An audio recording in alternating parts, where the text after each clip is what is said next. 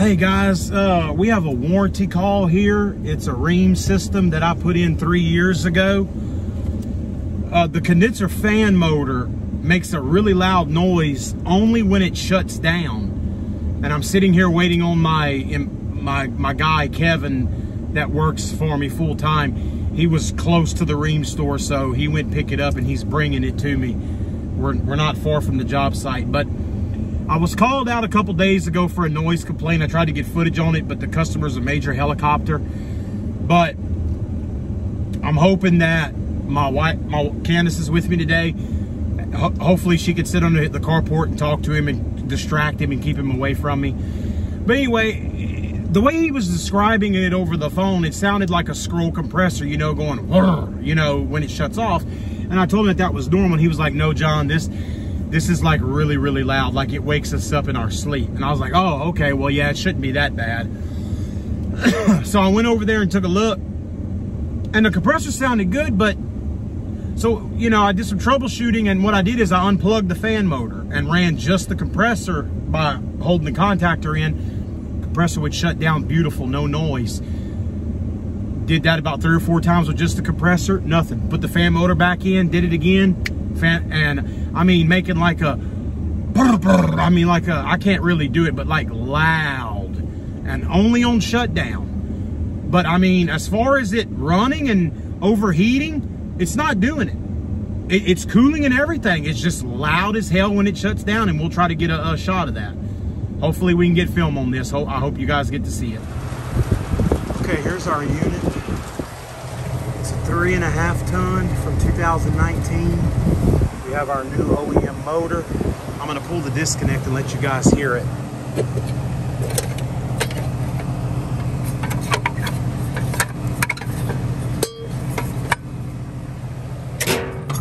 You hear that? Watch. Okay, compressor started back up. Nice and smooth. Now I'm gonna kill it again, listen.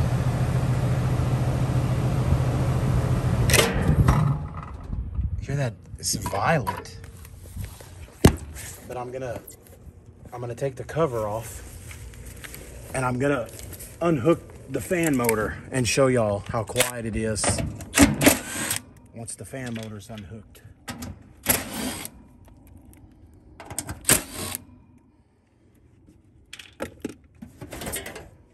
So I'm just gonna unhook the common wire from the bottom of the contactor.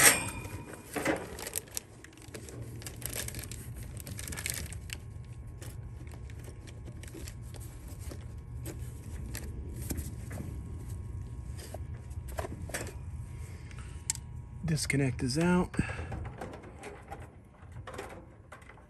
That's got to be unhooked anyway to change the motor, so. Okay, watch this. Unhooked the common, so we're not going to have any fan motor.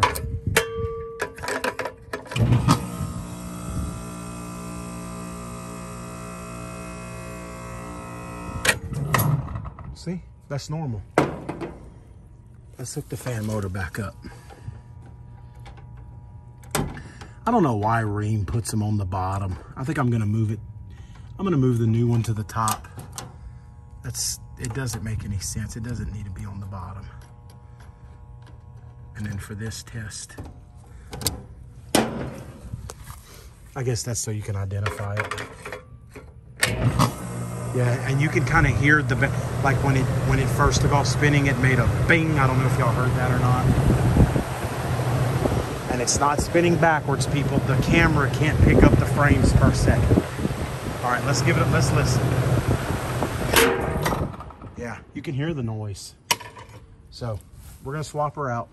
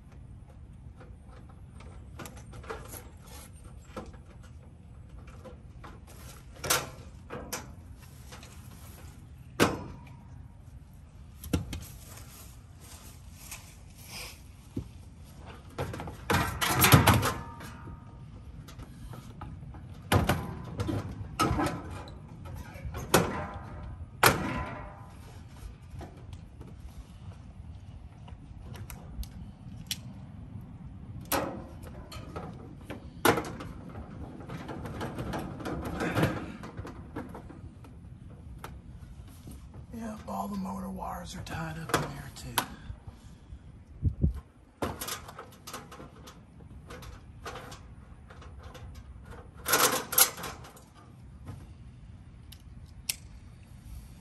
Okay, the first thing we're going to do is measure our blade. 7 inches on the money.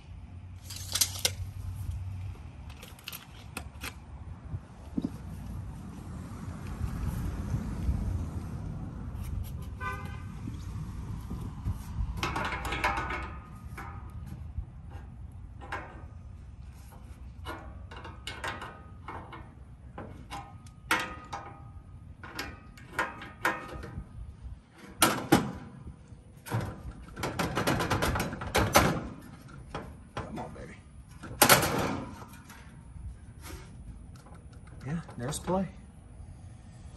Okay.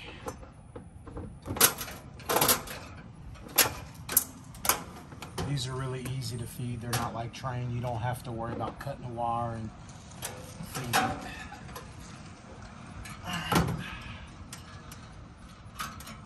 And it should be a 5/16 under here. Yeah, that's what it looks like.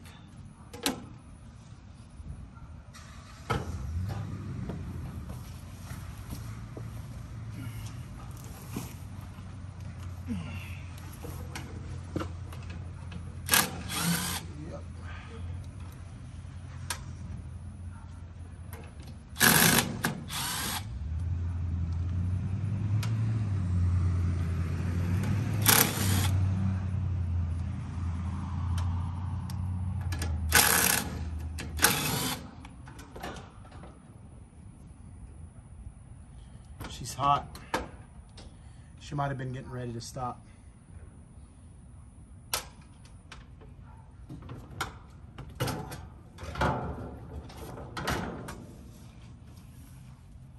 the old one.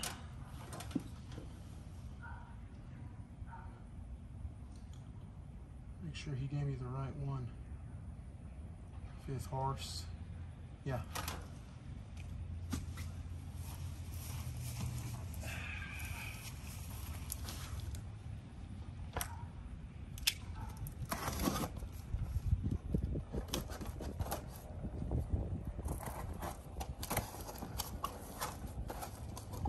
Comes with new bolts. That's nice. They look a little different.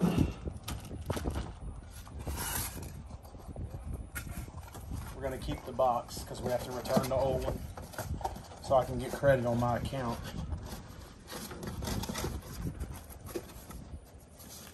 Tip it upside down.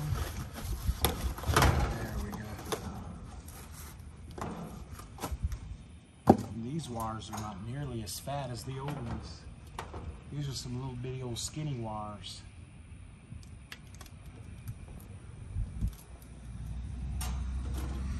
Oh, I'm gonna have to change the capacitor.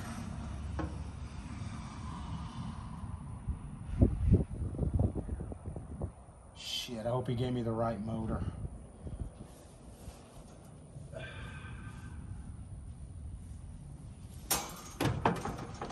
The old one is a 5th horse. The new one's a 5th.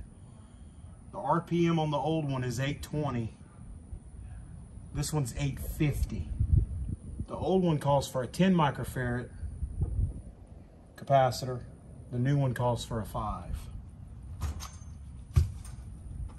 Let me make a phone call. All right, so we're good to go. This is the updated motor.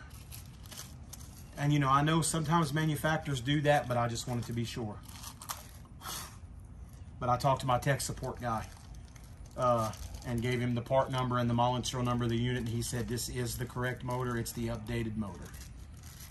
And he said use the new bolts that come with it, he said, because they're different from the other ones. So that's what we're gonna do.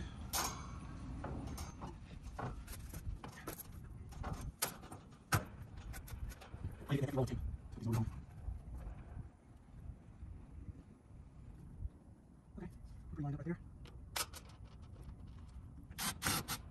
Oh, seal.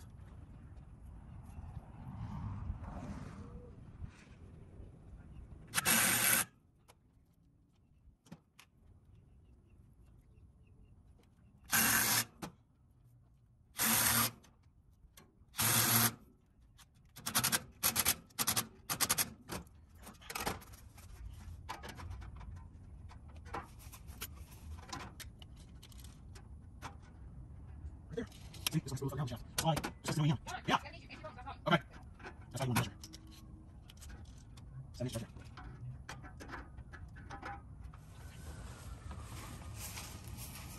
So just because it's an OEM motor doesn't mean you can put it back in the same spot. And we've got our 7 inches right there, so that'll work. I'm going to probably save these. I'm gonna just put them in my pocket for right now. No, that's a bad idea. I'm gonna put them in my magnetic cup, because if I put them in my pocket, they'll probably get washed. Get all this out the way.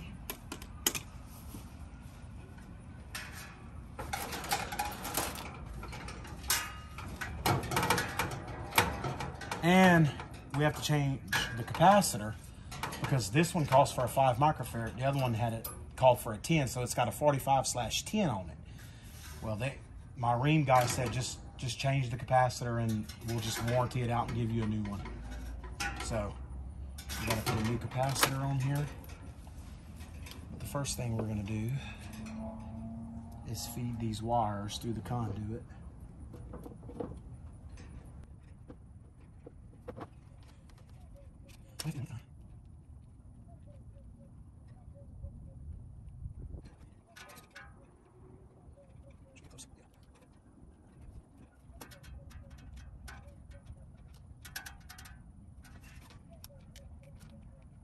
Sorry about the frame. Okay, there's that. Should be good.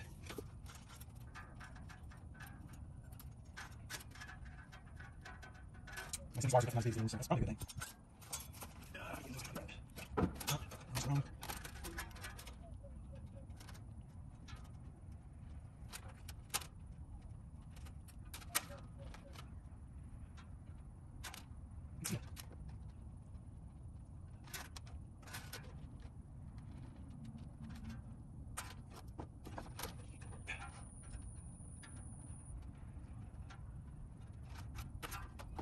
And that's how I will do water treatments like this. Just all up in there. Alright, there's one more place to get. And we'll put it in there, at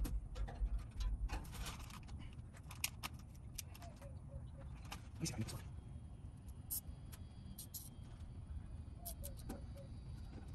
Nope, that's not working.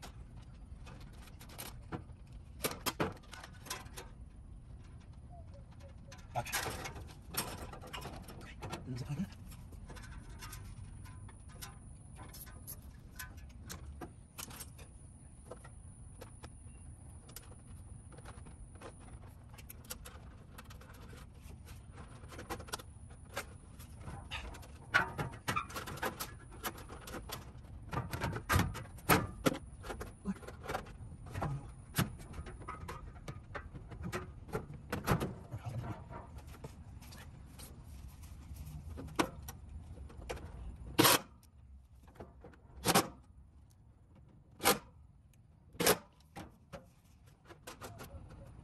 I can see my zip on the other one here.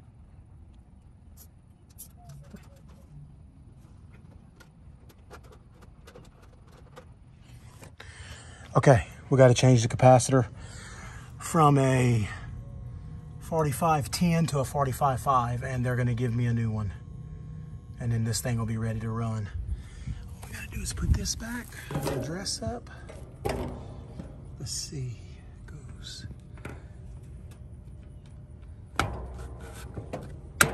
There we go. And looks good. All right, so we're going to change this capacitor.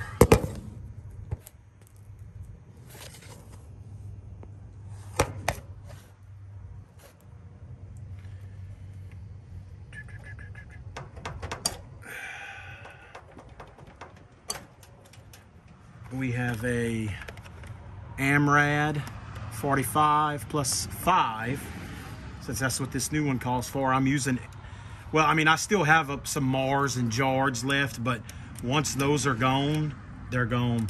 I'm going all AMRAD from here on out.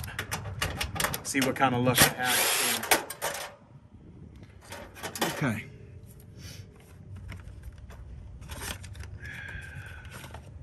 This one is smaller. like physically smaller, but that's okay. Rheem gives you a nice band with extra holes in it. It lines right up. See, that's the old one because it had a fat capacitor. So it lines up, but this is the screw Rheem gives you. So that's not gonna cut it. Let me go get a longer screw. Okay, so I brought a 3/4 screw and a 2-inch just in case, but and I looked back there, I'm not gonna hit anything even if I have to use the 2-inch one. But I'm gonna put that start thing that comes on these end rads out the way because we're not using that. Yeah, this should reach. Yep. What the hell? There we go. Okay, so we got our cap in with a 3/4 inch screw. This is a common. That's the only thing I don't like about the AMRADs is that common in the middle.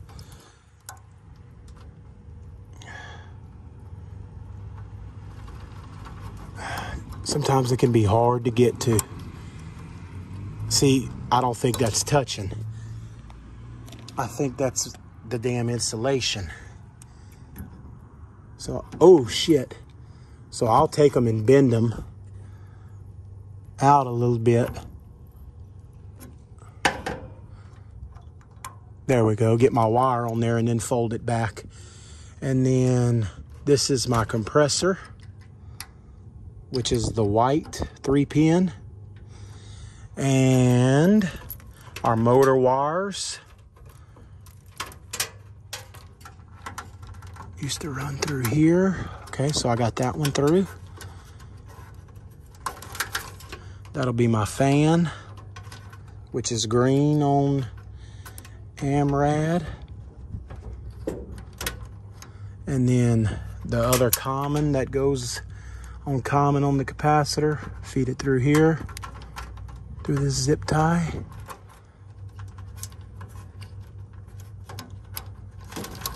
Just like that. Get that in the middle.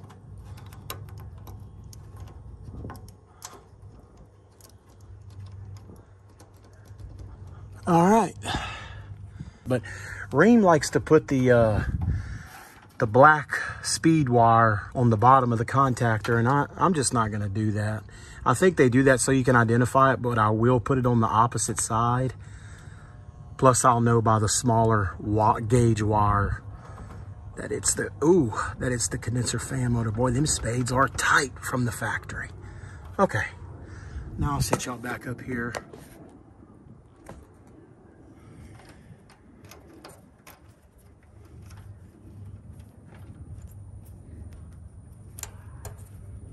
Just getting everything cleaned up with a zip tie.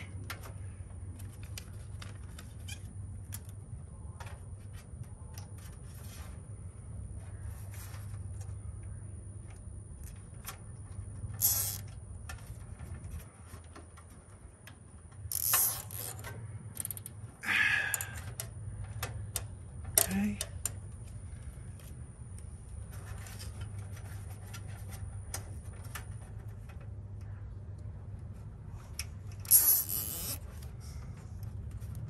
I'm a huge believer in cleaning up your wires with zip ties. It just makes everything look so much better. All right, so zip ties, 45 plus 5, because the new motor calls for a 5. Or purple on Rheem and Rude is your hermetic, brown is fan, your 2 oranges are common. Let's fire this baby up.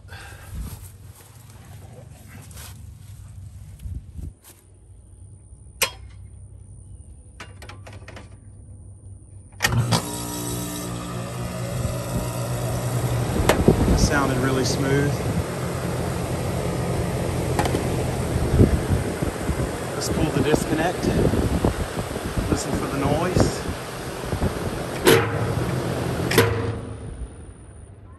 We still have it a little bit. It may be the blade, but it's not nearly as bad.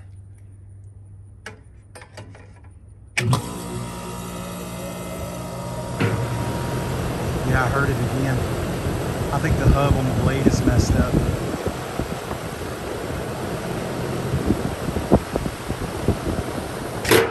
Yep. Shit. Okay, we'll have to get him a blade.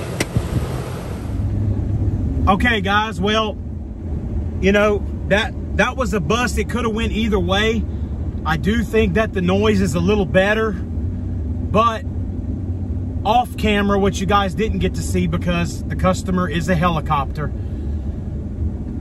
I took the top back off and I pulled the blade back off, and the hub is doing it, like I can move, I can like barely move it, like it's gonna break eventually. So that's what the problem is the hub is, you know, like loose on the blade. I probably could have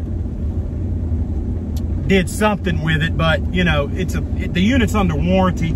I don't think the blade's gonna fall off. They didn't have the blade in stock.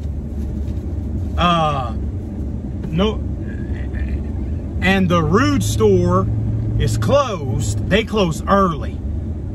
It's after 5 o'clock now. I actually called my Ream store 5 minutes before he closed, and he said, no, I don't have the blade. So he had to order one from Baton Rouge. And the Rude store, they close at like 4 o'clock. I mean, I hate the Rude store. I love the Rude store. I love the guys there, but I just hate that they close at 4 o'clock. It's so inconvenient. Anyway, because I would have just went to the Rude store and got him a blade and ate the warranty, or, I mean, they might have even warranted it for me, but they probably would have charged me a fee, but I don't care.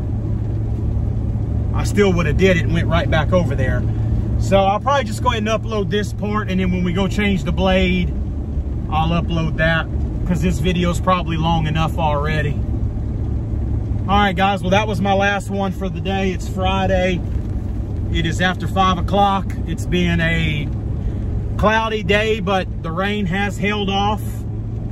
So we were able to get some work done. We changed out that coil in that Lennox air handler from the previous video.